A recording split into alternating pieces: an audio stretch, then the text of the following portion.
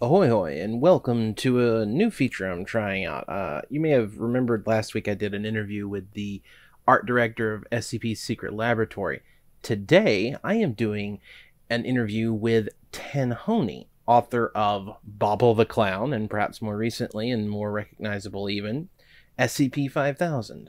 I was listening to some of the comments from the last video about my rather impassive nature whilst the interviewee was answering questions, and I thought I would test out a variety of different formats. So this is actually more of a conversational interview. It's not like me talking to somebody about, a particular thing they want to promote necessarily, although Tanhoney has an SCP YouTube channel, which I will provide you a link to in the description below, to a specific video, I think, something about how to write SCPs. And what I'll do is I'll link you to that, so you can go to his channel and you can watch that video and subscribe if you'd like. But in the meantime, I'm going to give you a kind of condensed version of the discussion that we had, and then probably on Thursday, I will just release a mostly unedited full interview. So if you like this kind of content, let me know, and let's get started.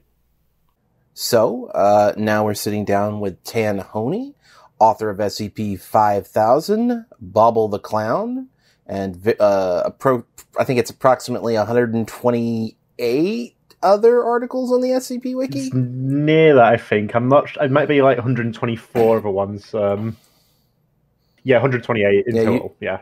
You recently moved up to 4th place on the total articles list, which is the only list that really matters. Quantity over quality, I guess, but hopefully there's a bit of quality.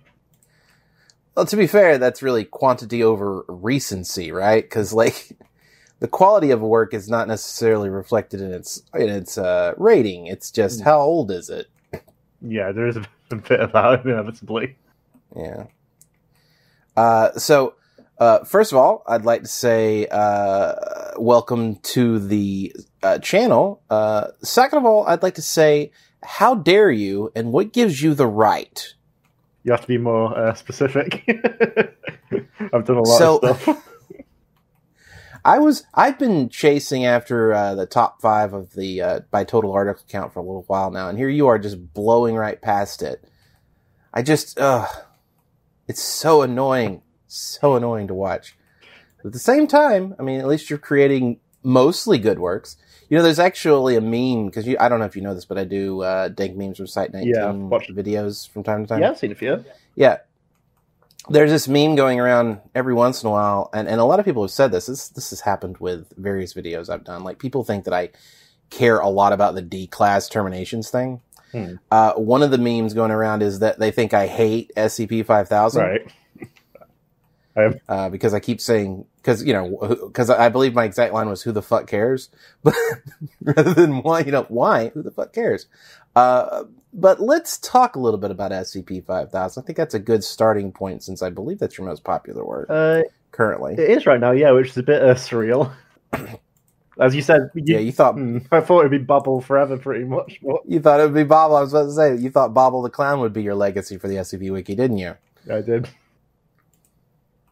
So let's talk a little bit about SCP-5000. What was the idea, the genesis of that article? Well, it was sort of just that very general concept all started from, like, what if the Foundation turned against humanity? And then I just sort of added on to that, I'm not being the most eloquent here, but it was all about, there's a few ideas mainly. So it was the Foundation turning against humanity, and it was also the mystery theme. I wanted to sort of do a mystery from the point of view of someone who never really had a chance of solving it. Like it's said near the end, he's the victim in the murder mystery. I also wanted it to make a mystery that the audience could maybe solve, even if the characters in it couldn't. And I don't know how successful I was with all of that, but people liked it, I guess. So it's SCP-5000 now. Yeah, you hid shit in the final, I think, somewhere near the bottom of the article. And every time I'm like, I don't really, because I mean, I do have an opinion on it. Yeah, it's that I think my opinion is that it's a good it's an okay article, but I was surprised to find it made it as the SCP-5000. Not that it was a bad article, but I'm surprised that it was the most popular of all of the possible It took me by surprise as well, because it was weirdly ahead by quite a big lead. I don't know what really contributed to that, because I think 5001 was second place. That's really good as well. So I'm not sure what. Which one was 5001? That one's Sacrosanct by Yossi Posse. But just like I'm saying, I'm not sure exactly what separated Y from the other articles there that gave it to that large metric. It was definitely memeier, and I'm not saying that as like it's a bad thing. It was easier to share, right? That fucking meme that was on Dank Memes from Site 19 for like a week of just this is a communication from the O5 Council. Well, I mean, and that's not necessarily a bad thing, but a lot of authors don't get this, I think, and like they'll be confused.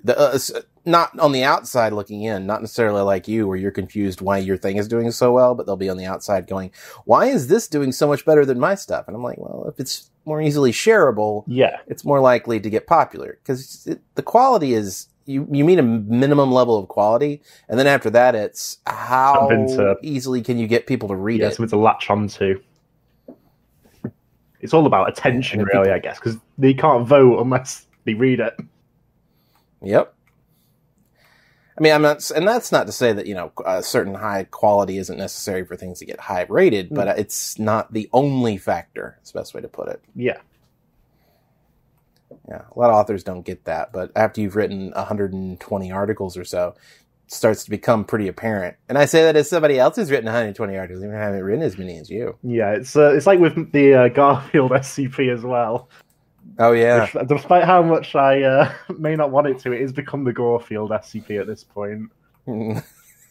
I have yet to read it, but I've definitely seen it on the internet many times. Seen a giant spider Garfield, I imagine. That's not what it is. That's the image that's been attached to it because people want to write Garfield memes, and there's an SCP that's Garfield, so it's very convenient, I imagine. But it isn't a giant spider Garfield monster. It's just a guy in a Garfield suit. Yeah. Well, you've done more than just that at this point. You're starting a YouTube channel, aren't you? Yes, very recently. I've been keeping it going for a while, just put this podcast been doing on it, but I've started to do a few more shorter videos outside the podcast as well. Is it still just a podcast? I mean, you're saying doing other videos, but is it still like the primary purpose of your channel just podcasting? Mostly for the moment, yeah. I'm going to try and sort of do more diverse content there, see what people like. But the podcast is something I enjoy doing, so that's always going to be there, I think. What's the topic of the podcast? So the podcast is called Discovering SCP. It's me and one of my friends named Darnell. And Darnell doesn't know that much about SCP, so I've basically been going through the articles chronologically, so in sort of the order that I think best shows off the universe. Just sort of getting his reactions, his opinions on articles that are sort of really old now, but he's reading them for the first time. Well, actually is an interesting way to look at it because introducing new people to the SCP Wiki is like the whole purpose of secondary media for me. Right, yeah. Like, hey, look at this. Look at this. It's the SCP Wiki, and it's not what everyone tells you it is. The data expunge, the censoring memes. There's more to it. You know what? That's related to another concept, and we'll get back to your channel in just a second. But do you think of the SCP Wiki as more horror or science fiction or contemporary fantasy? Well, I think in any given article it can be any of the three, or maybe a combination. And I think sort of the underlying genre does shift over time. We started off as horror, of course, and there was a bit of weird sort of comedy in there. Then a lot of fantasy elements, sci-fi elements got started adding, and at this point we can pretty much do anything with an SCP article within reason, I should say. But it's a lot broader than Series 1, for example. Yeah, I feel like Series 2 is when things started taking more of a sci-fi bent. There was a little bit of it in Series 1, but Series 2 really started to like take it in a sci-fi direction. Yeah, especially SCP-5000, I think. That's not series. That's the sort of either end of Series 2 or beginning of Series 3. That's sort of the zenith of the sci-fi I can personally sort of comprehend. Well, Series 3 did it too, by a lot. There's a lot of science fiction in Series 3. Probably why it's my favorite, but yeah. Thank you very much for watching. If you enjoyed the video, please hit the subscribe button and then hit the notification bell next to that so you're notified when I upload new videos. And if you really want to support the channel, head on over to patreon.com/DCimmerian and pledge at any level like everybody here on the screen already has, including SCP-5277, who has pledged at $50 a month, Vivi, who has pledged at $40 a month, Lawful Evil, who has pledged at $40 a month, and Probably a Wizard and Definitely Not a Scientist, who has also pledged at $40 a month. It's nice to know that I'm not alone out here. And I'll see you all again on Thursday.